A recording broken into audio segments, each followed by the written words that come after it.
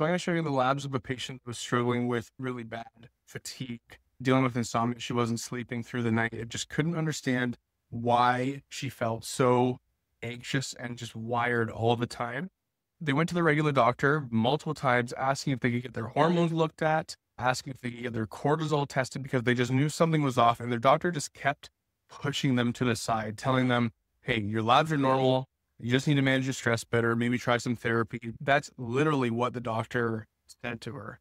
And I'm going to show you some simple testing that we ran that actually uncovered why they were feeling this way in the first place. So let's go and check these labs out. When we ran their cortisone and cortisol patterns, it almost looked backwards. So you can see this is exactly where the cortisol line should be. And overall, in the evening, it looked good, the cortisone. In the evening, it looked at the cortisol. But right through midday, right after waking up, it wasn't where it needed to be. Overall, it was just too low for where the cortisol levels should be throughout the morning, throughout the day.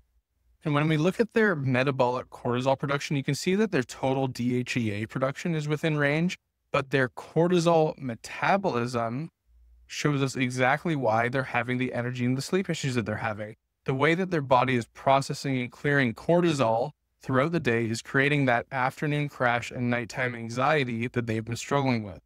We also tested their cortisol metabolites, and you can see multiple markers that are showing us their stress response system is completely dysregulated.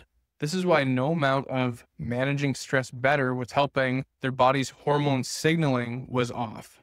Now, once we were able to get these results, we actually had solutions for them that they could do to fix these problems. A lot of it was supporting their adrenal glands and helping them regulate that cortisol rhythm throughout the day. We also had them start eating protein within an hour of waking up to help support that morning cortisol response. And we added in some adaptogenic herbs to help the body handle stress. So if you're dealing with these issues and your doctors are making you feel crazy, they're just not giving you the answers that you deserve, we would love to work with you. We work with people all over the country, and even in other countries. We can get labs sent straight to your house. If you comment the word testing, I can send you over everything that you need to go get started.